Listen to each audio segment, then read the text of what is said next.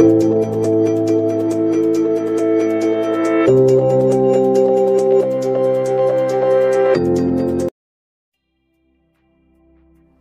the chemical equation by law of conservation of mass. Sodium chloride plus silver nitrate gives us silver chloride plus sodium nitrate.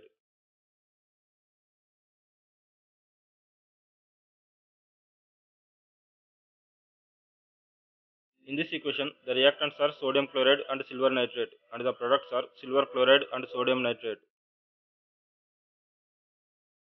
If you look at this equation, the number of atoms at the reactant side are same as the number of atoms at the product side. There are one sodium atom, one chlorine atom, one silver atom, one nitrogen atom, and 3 oxygen atoms on both sides. So we don't need to balance this equation because this equation is already balanced.